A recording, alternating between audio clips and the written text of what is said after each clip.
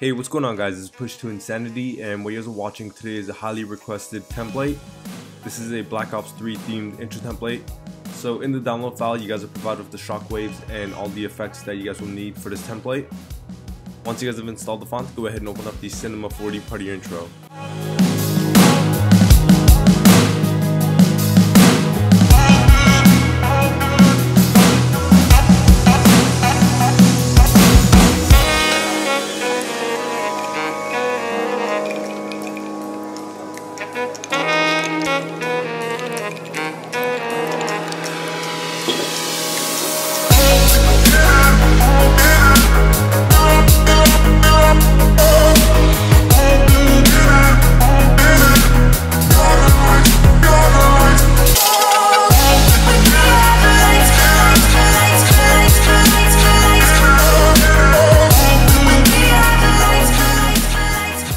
To edit your text, select the mode text and edit your top and bottom text.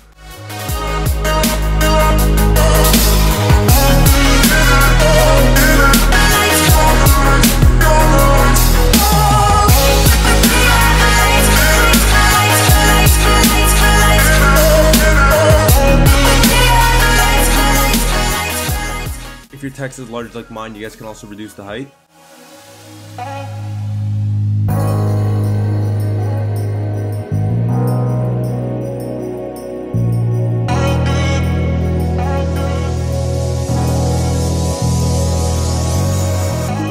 Once you guys have completed editing your text, you guys are ready to render your Cinema 4D part of your intro. So go to your render settings and save your intro to a folder, and you guys will be rendering out your intro as a PNG sequence. So once you guys have saved your intro to a folder, you guys could go ahead and render out your Cinema 4D part of your intro.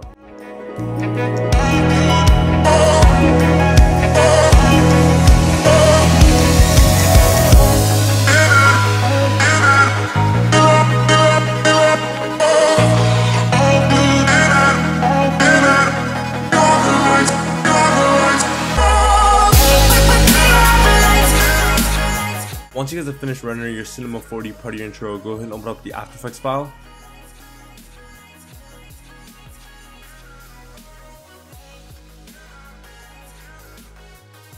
In the After Effects part of your intro, you guys are missing 3 files: the shockwaves, the black bars, and the intro template render itself.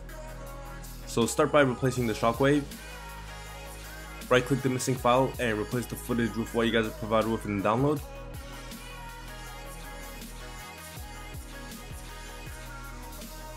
Once you guys have replaced the shockwave, do the same thing with the 2K cropped bars.